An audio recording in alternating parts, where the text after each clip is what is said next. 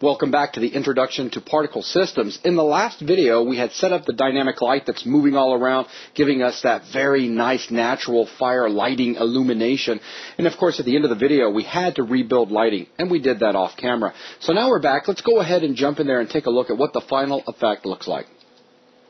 Oh, yeah, look at that. Very nice shadows. We can see the intensity fluctuating just a little bit from the lighting. Shadows are bouncing around. Everything looks fantastic. Very convincing. I'm sold. Can almost smell the smoke. Almost. So let's go ahead and turn our attention to this other particle system. Why? Simple. Because in this video, what we're going to do is show you how we can control various aspects of a particle system from Kismet. That's right. And this is going to require that we make use of the particle parameter distribution, which we discussed earlier on in the distribution video. Now, what are we actually going to try to achieve? Well, let me turn on real time so we can see our... Try to achieve? No, we are going to achieve it.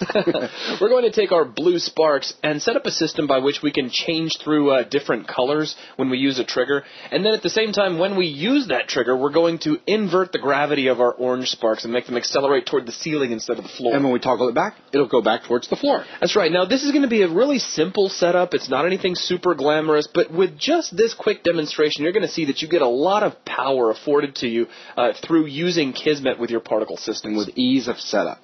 Okay, so let's start off by jumping into our particle system. I'll go ahead and kill real time out here. I'll open up the generic browser, and I'll double-click on our part Simple Sparks. Now, the first effect that I want to tackle is the shifting of our colors. So we'll jump over here to our second particle system, and we're looking at our initial color. Currently, this is set to a constant value of pale blue at 0.2, 0.4, and 1. I'm going to commit those numbers to memory. Actually, I've committed them to paper, but you guys can't see my paper. We're going to change this distribution over to a distribution vector particle parameter. That's a mouthful. Yes, it is. All right, let's click on this, and now check out what we get. First off, we have a parameter name. You must use a name, because this parameter is going to be called by Kismet through the name that you choose.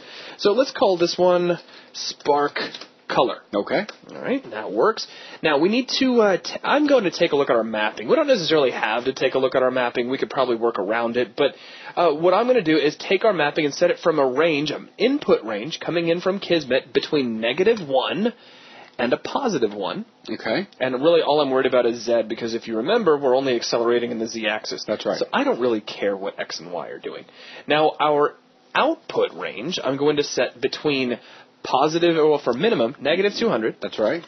I get my positives and negatives switched. And our max output will be +200. Of course, the interesting thing in this particular case is Zach has actually shifted over to talking about gravity instead of color. Oh, isn't that a lot of fun? Have we? You're on initial color. Oh. -200 Oh, time. my goodness. Gravity. I have completely just... That's okay. I did the exact same thing earlier when I jumped ahead from floats to vectors. Well, so, no big deal. I got all excited like we were working with our acceleration, but actually we're working with initial color. So just forget all these values that I've set up here. He was just kidding. Yeah, we're not going to change our distribution at all. In fact, I think I could just reassign this. And yeah, these all go back to 0 to 1, which is going to work out great. We'll just change our name back to Spark Color. All right, so we don't have to change any of our mappings as far as color is concerned. We need them all to stay 0 to 1. However, it would be cool if we set up a default value, which is done under the constant property. Absolutely. So let's set this to 0.2, 0.4, and 1. So now we have our blue back. Those simple pale blue sparks back. Okay, now with that, we can get out of our particle editor altogether. We'll close out of our generic browser, and it's time to jump into Kismet. We have our little matinee sequence here. You know what I'm going to do? We're going to just Control-Alt, marquee select all of this, right-click, let's create a new sequence, and we'll call this Fire Flicker. Okay. There you go. Just kind of keep that nice and neat. Now, let's create a new sequence. We're going to start off with, let's say, a new action to control our particles. At first I was thinking, well, how are we going to do this? But we'll set that up with a trigger in just a moment. Notice we have a set particle parameter action. So let's click on this. And this requires a few things of us. First off, it's going to require an instance of a particle parameter. We don't have anything in here. We need to add an item. So we'll click on this, and we get instance number 0. What parameter are we affecting? What was its name? Our spark color. Spark color. What type of information did that parameter hold? Oh, it was a vector. It was a vector. Now, that could be very misleading because you see that there's a color in here, but remember, it is a vector back over in Cascade. That's right. It is a vector, so use a vector. Scroll down a little bit. Now, what would we like to set this vector to? Well, we'll start off with this first, and we'll set it to red. So we'll go with an x value of 1, a y value of 0.1, and a z value of 0.1. So it's primarily red. And that'll take care of that. Now, we're almost done. We have to specify a target. Now, what particle system are we talking to? So what I'm going to do is get out of game mode here in the viewport. We'll select our particle emitter. Back over here inside of Kismet, I'm going to right-click, and we'll create a new object variable using emitter 0. And we'll just connect it up like so. All right, now we just need some way of triggering this. That's right. So what I'll do for starters is we'll pop over here into the level, and here on the right side of the room, I'm going to right-click on the floor, add an actor, and we'll create a basic trigger. But as soon as I create it, we'll jump into its properties. I'm going to go under Display and switch off Be Hidden so that it's visible in the level, just for our demonstration purposes, of course. Okay, now with that, we can come back over here into Kismet, right-click, and choose New Event using Trigger 2, and we'll create a Use Trigger. Now let's space some things out just a little bit. Also, I need to select my Use Trigger, and let's set its max trigger count to 0 so I can use it as many times as I want. Now for a very simple demonstration to show this in action, I'm just going to make a direct connection. We'll close out of Kismet, and let's test this out. So we'll play from here. We have blue sparks. They look great. And we'll use our trigger, and the sparks turn red. Hey, very nice. Very easy. Yeah, that's exactly what we wanted. But now let's take it and push it a little bit. So let's go back into Kismet. In fact, I'm going to enlarge Kismet all the way up. And give it just a second to do its thing. And it's almost here. There we go. There we go. Now I'm going to take my set particle param, and I can just hit Control-C and Control-V, and it's still going to be connected to the emitter, so it's still affecting the same emitter. However, I am not a big fan of the strings like overlapping each other. So just as a personal preference, what I'm going to do is actually select both of these and copy-paste them. It doesn't really matter. It's just a readability thing. It's not going to be any better or worse in terms of performance. And let's go ahead and paste again. So now we have 3 primary colors that we have access to. So let's take our second color, and we're going to set this to blue. Or let's say green in this one. So, so 0.1? 0.1, and then 1 and 0.1. Okay. And we'll take our last one, and we'll set this to 0.1, 0.1, and 1. So I have R, G, and B as our primary colors. But we need some way to select between the 3 of them. How about randomly select between the 3 of them? That'll work. I like it. So let's break our connection here, and I'll move my trigger down to in the middle of everybody. Let's right-click and go to New Action, and we're going to grab a switch, and we have a random switch. Ooh, very cool. All right, so there we go. Now, we need to control the number of links that we have available to us. Fortunately, there's a link count property which takes care of this. Let's set this to a total of 3, and we'll set red to number 1, green to number 2, and blue to number 3. Then we just plug in our trigger, and really we're set to go. Okay. That's all there is to it. So let's get out of Kismet, play from here, and it's too bad we have to still look at the trigger. I'll turn that off the next time we go in there. But now we have vibrant blue. It's no longer that pale blue. Let's hit it again, and they turn green. Ooh, nice and green. Hit it again, and they're red. Ooh, we got all 3 in the first go. Okay. Hit it again, it's red again. There we go. Now it's green. Da-na-na. Now it's red again. So we are getting randomization. It's not the same thing every time or the same cycle. Blues. That's right. Very nice, very nice. So yeah, we're cycling through colors. Now, just real quick, before I forget, because I will, I'm going to switch off B, aim to interact, and we'll increase our interact distance to about 200. Okay, so that's looking good. The next thing I want to do is set up a system that will take our acceleration and invert it. So we're sending our orange particles up toward the ceiling, and we'll leave our blue particles alone. So let's close out of Kismet. Let's go back into our particle system inside of Cascade. And of course, now it is time for us to switch our focus over to acceleration, where we're emulating gravity. That's right. Now, this is what I was actually trying to set up a second Yes, ago. it was. So let's take our distribution, and we're going to set this over to a parameter. And we'll set our parameter name to spark gravity. Not gravity or gravity. Yeah, I don't know.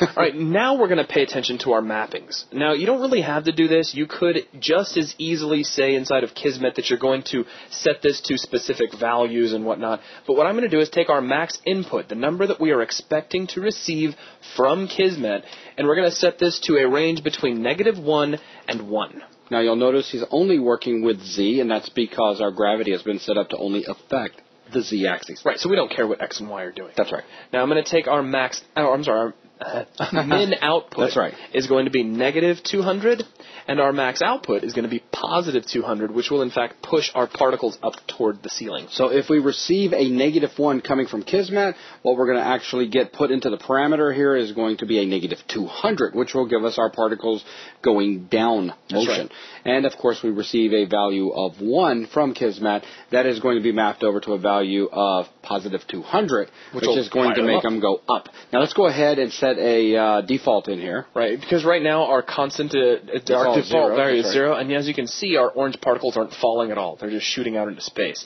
So let's set this to -1. Notice we're not setting it to -200 anymore because -1 is the equivalent of -200 now because of that mapping. All right, so we're done with that. Let's get out of our particle system, and just for safety's sake, let's save our package.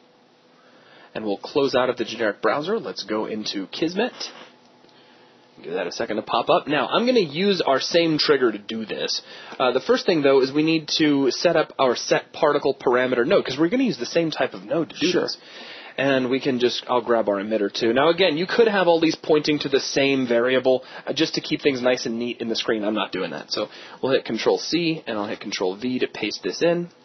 Now we need to change some things in our instance parameters. Instead of affecting spark color, we are instead going to affect spark gravity, which is still a vector, so we don't have to worry about that. But what is the value you want this vector to have? Well, let's do 0 to 0, and the first time we hit it, we want to give it a value of +1, which will send our particles up into the air. That's right. Now, the next time we hit it, we want to fire them back down, so we'll take the same thing, we'll hit Control-C, Control-V. And you know what, just for the fun of it, just to show that we can, this one I really will connect back into itself, so you can see both ways.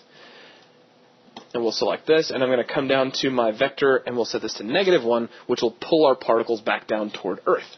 Okay, now we just need some way to toggle in between these. And in previous videos, we showed you how you could set up a toggling system by checking the value of a Boolean, and then changing that value based on whether or not your result was true or false. It's something that we did earlier in the matinee videos, if you followed along with those already. Now we're going to do something fairly simple, because we don't really need access to that switch status. So we'll right-click, and I'll go to New Action, and we have a switch, and we have just a basic switch. Now, just like our random above, this has a link count. We're going to set this, of course, only to 2, and we want to be able to use it over and over again, so let's do B looping. And what this means is the first time it gets a hit, it's going to send out link 1. The second time, link 2. Because it's looping, the third time it's hit, it'll send out link 1 again. Right. And the fourth, it'll do link 2. And otherwise, it would just stop if you didn't have B looping on after it goes through link 1, then link 2. Yeah, so you want to make sure it loops. Then we can just take our trigger, connect it in here, take link 1, set it up here, take link 2, connect like so, and we're finished. So let's test this out. We'll close everything off. Let's jump into the level. And what we should get is the blue particles should change to some random color, and then our orange particles should fly up toward the ceiling. So boom. Hey, hey. And there we go. Now let's hit it again, and our particles now fall down again, and we get a new color. And hit it again, and now the particles are flying up, and we got a new color. Beautiful. So yeah, we have all sorts of cool effects going on here. Now, that's a quick look at actually changing properties. The only other thing I wanted to show you, and this is real quick and easy to set up, is the ability to turn a particle system on and off using Kismet. So let's jump back out of the game. I'm going to take this existing trigger that we have and just alt-drag it over here to the left so we have a second trigger. Let's immediately go into Kismet, and I'll right-click, and we'll say New Event using Trigger 2, and this will be another used trigger. I'd like to go ahead and set my max trigger count to 0, first thing. Now, turning a particle system on and off is very easy. It just requires a toggle. So let's right-click, New Action, have a toggle, and we'll just use the basic toggle, nothing to it. And I'm going to take my trigger and just attach it to toggle. So every time I use it, we'll either turn it on or turn it off based on its current state. Now, we could just take our target and connect it over here, or if you wanted to, you can make a copy of this variable. Whatever, it doesn't really matter. It's the same effect either way. So let's close this and give it a test. So right-click and play from here. So let's come over here to this trigger, and now when we use it, boom, our particles go away. Very nice. Use it again, particles come back on. Now, the cool thing is if you wanted to, you can switch your particles off, come over here and make a change by using this trigger, and come back over here and turn them back on, and they have particles flying up toward the ceiling, and now they're red instead of orange. And bouncing all off the rafters. Very nice. All right, now that's just a quick look at affecting particles using Kismet. And again, this was a very simple example. There's all sorts of ways you could employ this, so use your imagination, play with some of these nodes, and come up with some killer effects. And that's going to wrap things up for this video.